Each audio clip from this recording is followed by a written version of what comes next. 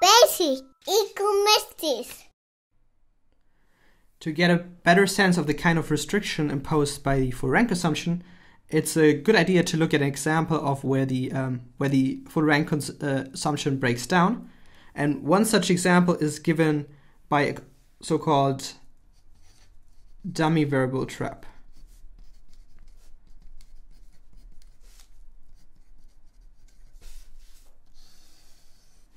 For this example, we look at our population of all econometric students,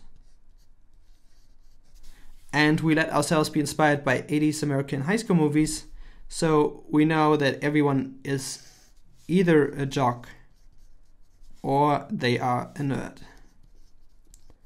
And we define random variables to describe this population. So we define one random variable jock, which for every student small omega in the population takes the value 1 if omega is a jock and is 0 otherwise. And also we define a random variable nerd, which for every student in the population takes the value 1 if omega is a nerd and the value 0 otherwise.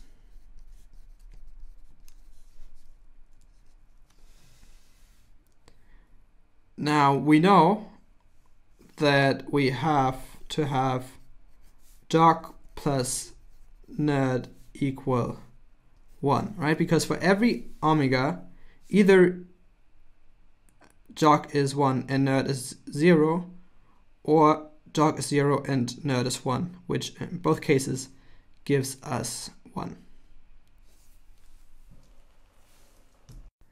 Suppose that our true linear regression model is given by score is equal to 30 minus 10 times jock plus 10 times nerd plus 2 times study time plus our unobserved component u. So the first part here defines a regression curve.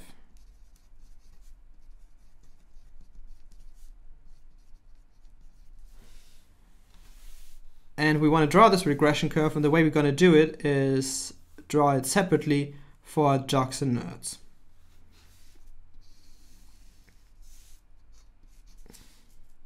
So once we know whether someone is a jock or a nerd, the only thing that can vary is study time, and we just put that on the horizontal axis.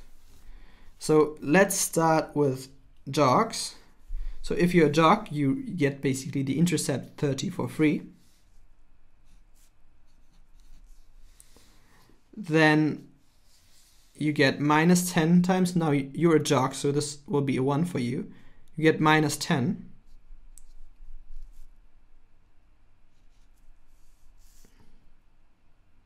So you're at 20.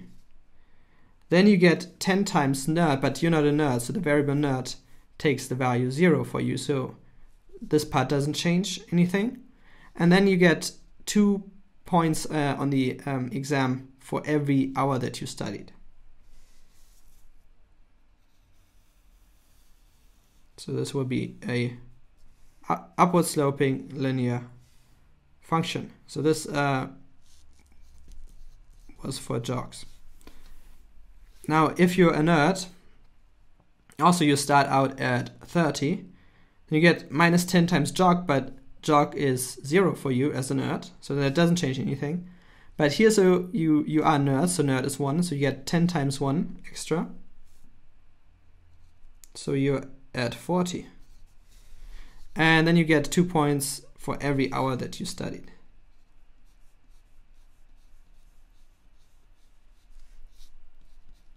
So this is the relevant curve for nerds. Now, the important thing now to realize is that we can play around with these numbers without actually changing the picture that we draw. Or in other words, we can change these numbers without changing the regression curve. For example, suppose that our model is score equal to 0 plus 20 times jog plus 40 times nerd plus 2 times study time and our U as before. Now, suppose you're a jog again, right? So you get 0, you start from down here. Then you get 20 times 1, so 20 because you're a jog. Then you don't get any of those 40 points because nerd is 0 for you.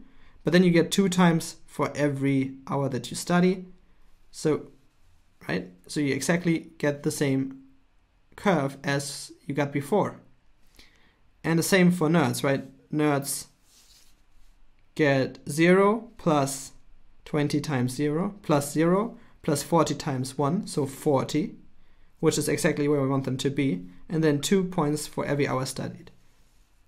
So we would be drawing the same curves. But this is exactly what the full ranked assumption is supposed to rule out, that you can write down 2 different coefficient specifications and still get the same regression curve. So let's look at the full rank assumption in more general terms.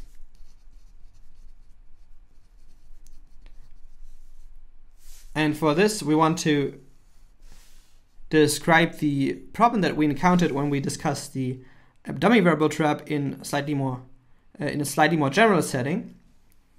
So a similar problem occurs whenever we have 2 sets of coefficients, and so the first set of coefficients, let's just call beta 0, beta 1, and so on. In our dummy variable trap example, the numbers were 30, minus 10, 10, and 2. So we have these coefficients, and then we have a different set of coefficients. But these are supposed to be different from each other, so represent different numerical values. So I better also give them different names. So I'll just put tildes on this set of coefficients. They are not the same. In our dummy variable trap example, the numbers here were 0, 20, 40, 2. So while the 2 is the same on both sides, but the other coefficients are different. So the whole set of coefficients are different. So I find 2 sets of coefficients that are different, but still, if I write down the regression curve part, if you will, of the linear regression model, it doesn't matter which set of coefficients I choose, I will get the same regression curve.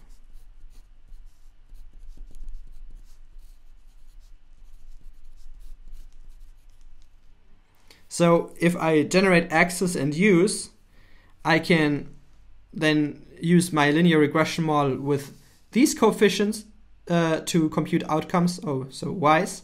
Or I could use the linear regression model associated with these coefficients. It wouldn't matter, I would compute the same outcomes. So both sets of coefficients generate the same outcomes.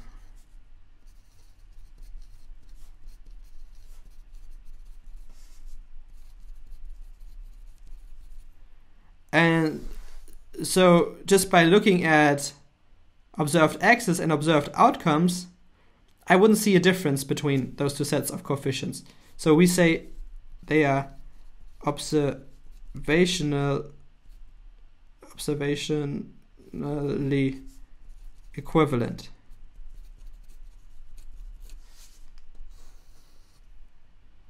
So why is that a problem?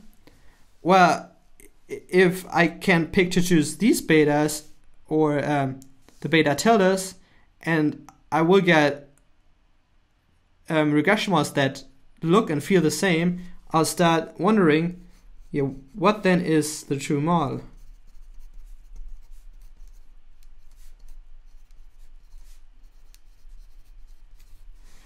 And that is something that I care about because I've set out to estimate those betas, right?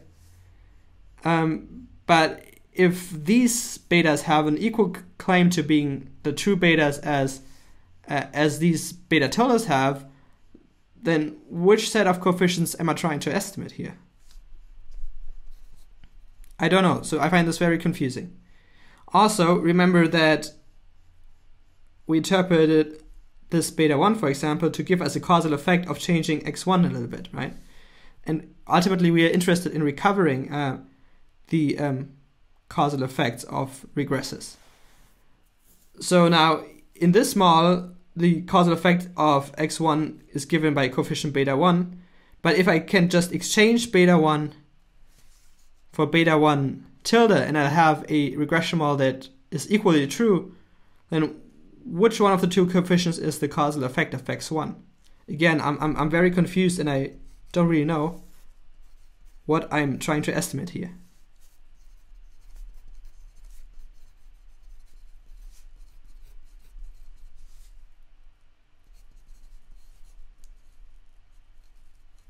And so the 4 rank assumption is basically just says these kind of situations should never occur. Because if they occur, then I get confused about what is the true model that I'm actually estimating, and we don't want that to be to happen.